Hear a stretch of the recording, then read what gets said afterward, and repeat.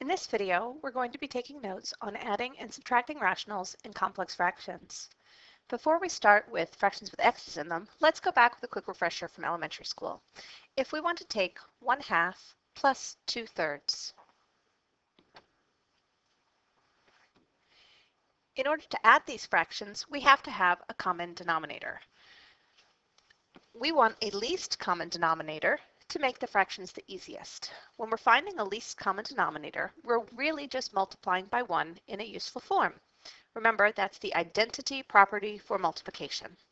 So what 1 in a useful form are we going to use here? In order to add the two fractions, we need to have both denominators, a 2 and a 3 in the same denominator. So for the first fraction, we're missing a 3 in the denominator. So I'm going to multiply by 3 on the top and the bottom, because I really just multiplied by 3 over 3, which is 1. In the second fraction, I'm missing a 2 in the denominator, so I'm going to multiply by 2 over 2. It doesn't matter what I have in the top, I'm still multiplying the same things together. Now, I have multiplication. In my first fraction, I have 1 times 3, which is 3. In my second fraction, I have 2 times 2, which is 4. So altogether, I have 3 plus 4, which is 7, and my denominator is 2 times 3, which I would probably call 6. And that's how I added fractions in elementary school. What we're going to do to add fractions in Algebra 2 is going to follow the same model. The directions will say simplify each expression. That means combine what I can. So my first step is to factor everything. This was the same step I had when I did multiplication or division as well. In this fraction, my first denominator is x plus 1, which is already simplified. My second denominator is x plus 4, which is also already simplified. Those are each factors.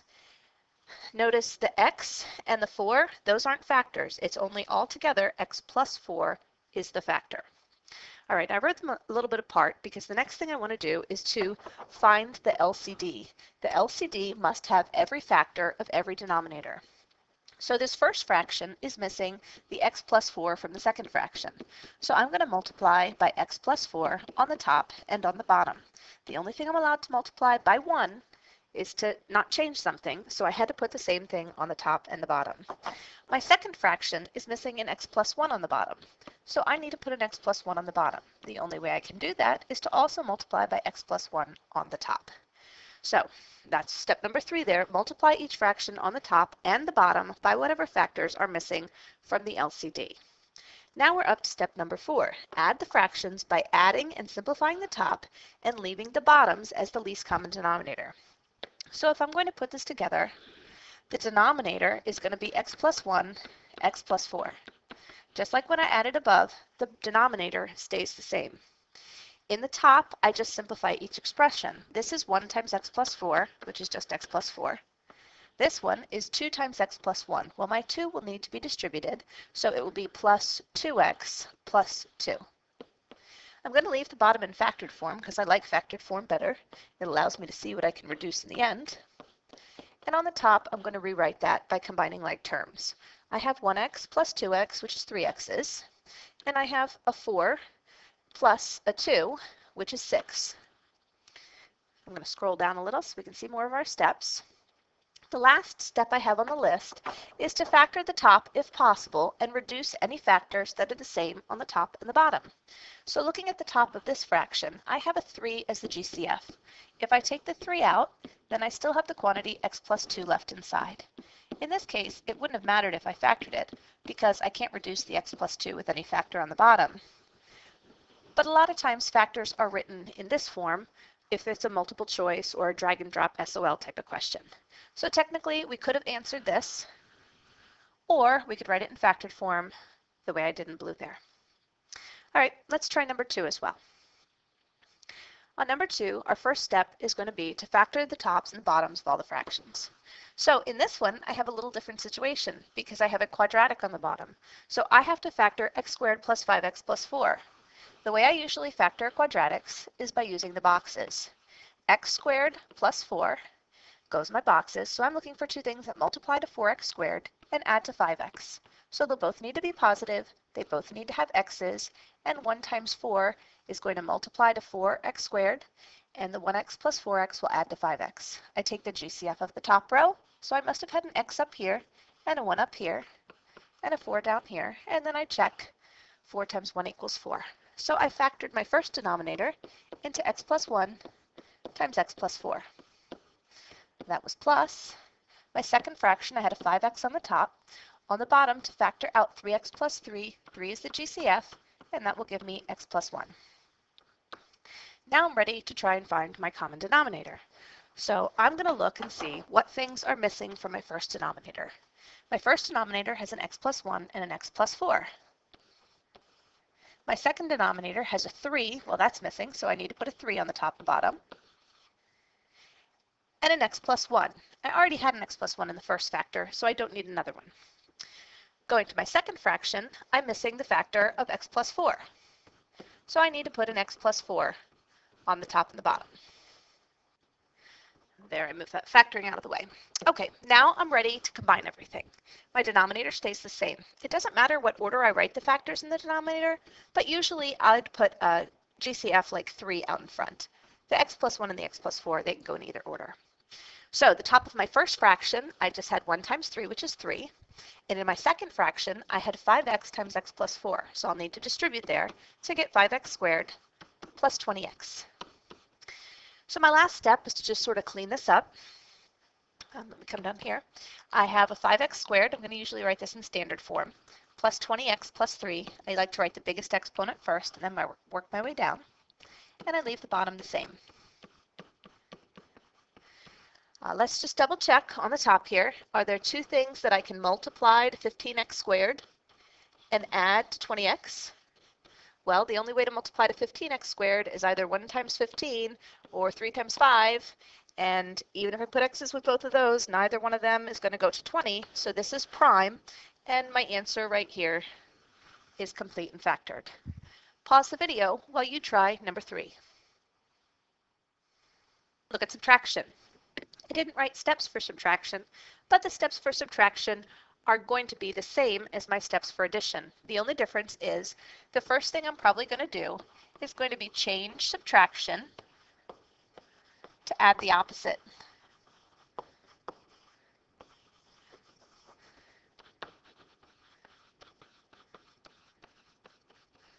Okay. So in other words, I have a tendency to forget this little subtraction sign in the original problem. So I like to change that to a plus and then put the minus up there on the top of the fraction.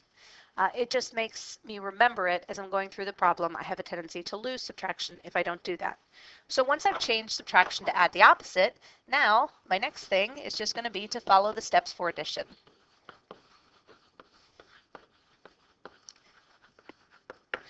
My first step for addition was to factor. So that's the first thing I'm going to do in problem number 4. Now in problem number 4, I have a little different situation on the bottom. I have 125 minus 5y squared. I typically like my quadratic term, that's the y squared term, to be positive. So if I were factoring this and I see my GCF is 5, so I know I can take the 5 out, but I would also take out the negative as well. So that would give me a negative 25 and a plus y squared when I take out that GCF. I do that because then I have y squared minus 25 if I just change the order of these two. I can change the order because the y squared stayed positive and the 25 stayed negative. I can't change the order unless I keep the signs with them. Then I can factor my y squared minus 25 into y plus 5 and y minus 5. You don't have to factor this way, but a lot of times we wind up with factors where the signs are reversed, and it makes it nicer if we always have the letter first. In my second fraction, when I factor out the 3y plus 15, 3 is my GCF, so that gives me y plus 5 as my second factor. So I did all my factoring work. Now I'm ready to go to subtraction. My first factor had a 7y on the top, and then the bottom I just factored into the minus 5 times y plus 5 times y minus 5. My second fraction, remember I changed this to add the opposite, so it had a negative 4 on the top. On the bottom I had the 3, and I had the y plus 5. So what am I missing? In the first fraction, I'm just missing a 3, so I need a 3 on the top and the bottom that I'm going to multiply by. On the second fraction, I'm missing a negative 5, so I'm going to put a negative 5 on the top and bottom. And I'm also going to put a y minus 5 because I need one of those as well. So that needed 2 factors. Okay, multiply by the same thing on the top and bottom. That's the only way I can keep my fractions equal. Now I just need to clean this up. The denominator is going to stay the same. I would like to write my negative 5 and my 3 together. So I'm going to call those negative 15 since they're multiplied. And I had a y plus 5 and a y minus 5. Then I need to put together the tops. The top of the first fraction was 7y times 3, which is 21y. On the second fraction, I had a negative 4 times a negative 5 times a y minus 5. Multiplication, I just go in order from left to right. So I have negative 4 times negative 5 is positive 20. I'm then going to take that and distribute it to both the y and the minus 5.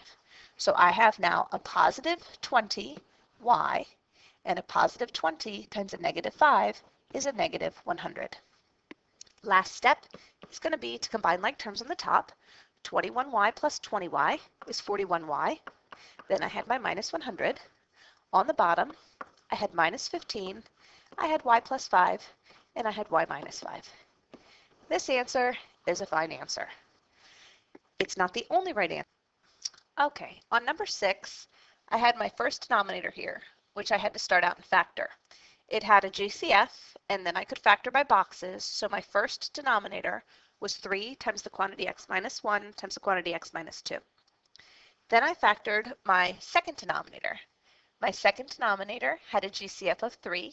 Then I factored what I had left, and my second fraction, the denominator, was 3 times the quantity x minus 1 times the quantity x plus 2. So I took those two fractions and I put them over here. So what was I missing? My first fraction was missing an x plus 2 on the top and bottom, and my second fraction was missing an x minus 2, so I put that on the top and bottom.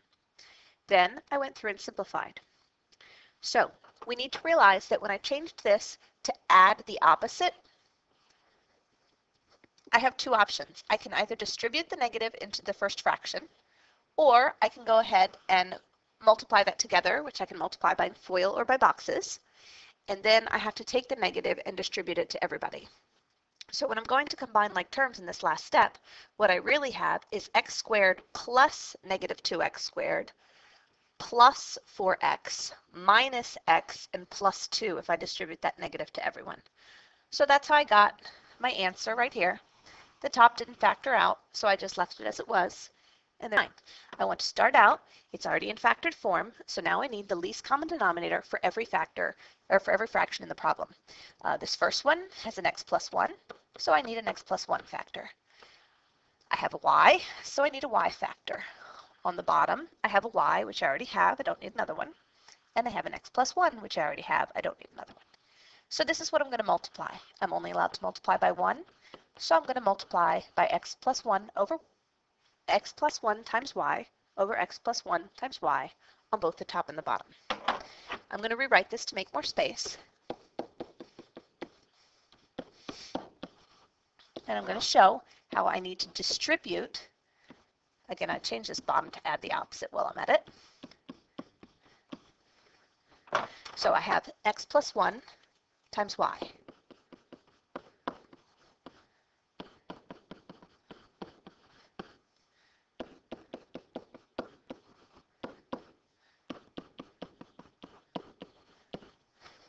All right, now I'm ready to do some reducing. So I can reduce an x plus 1 from the top and bottom, and in my first fraction, all I have left is y. In my second fraction, I can reduce the y's, and I have an x plus 1. In the third fraction, I can reduce those y's.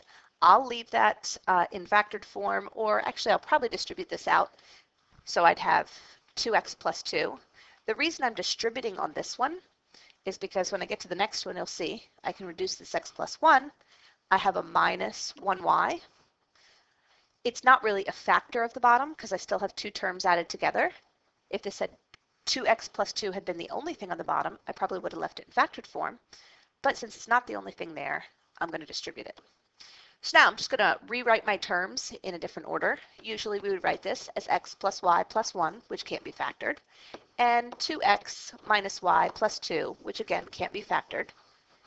Technically, it doesn't matter the order we write the terms, but that's the way they're most likely to show up on a multiple choice. Go ahead and pause the video while you try number 10. All right, in number 10, I had a y as the denominator of one fraction and an x as the denominator of the other fraction, so I multiplied by xy over xy. I went ahead and distributed to everything.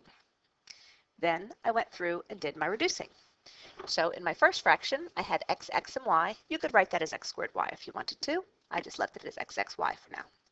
In the second one, my y's reduced out, and I had, don't forget this minus, I had a minus 1x or minus x. On the bottom here, my x is reduced out, and I had 1y.